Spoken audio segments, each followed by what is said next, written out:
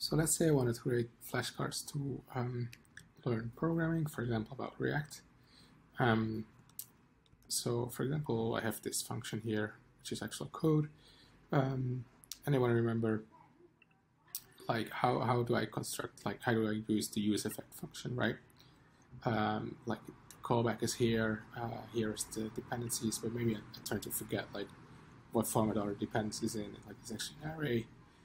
So I might want to create a couple of flashcards in here, so I would just recommend here you have the page where you put your code. Maybe you write some context about it, like a use effect.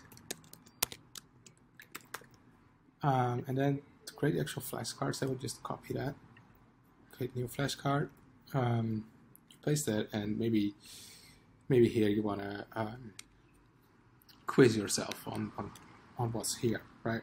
So I would probably use something, yeah, maybe like 3 question marks, but anything really that like tells you, hey, I should try to remember what was here. And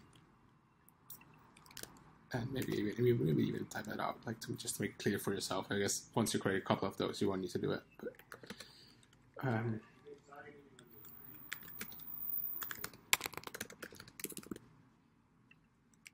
and then here you write the answer, like the dependency array.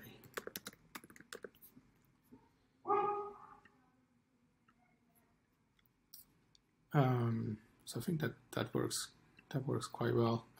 If you review this, it'll basically look like this. Let's set the question mark. Have a look at it, and obviously you would type the answer here.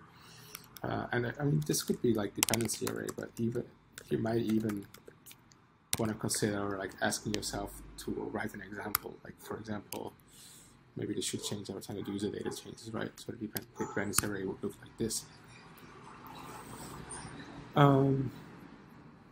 So yeah, but then you review that, and obviously you have different options depending on how well you remember it. And even if I say like, actually I want this example to be included as the answer, I can use this button and actually update the answer. So that's a quick way to use code in your flashcards and quiz yourselves on several parts. I hope that helps.